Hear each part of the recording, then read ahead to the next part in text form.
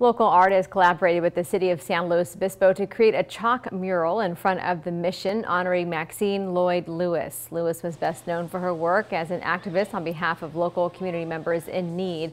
The former homeless shelter on Orchard Road bore her name until 2018 when its services were merged with the new Prado Homeless Services Center.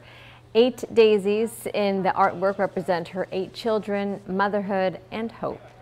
I think it's just a nice way to welcome people back to downtown San Luis Obispo and to just support the artist community, support the community at large coming back together after such a long stay at home.